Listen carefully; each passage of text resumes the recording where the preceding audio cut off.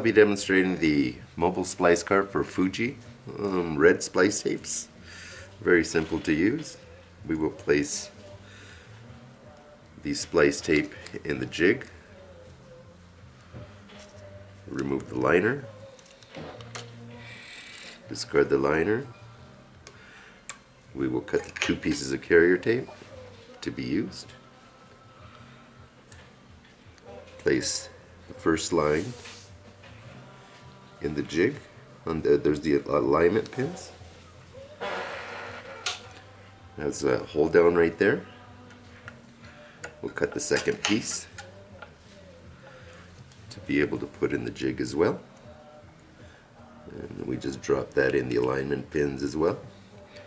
Fold the jig over, remove the splice, press firmly on both sides. Big mistake in splicing, that not pressing firm enough and cause it to pop off.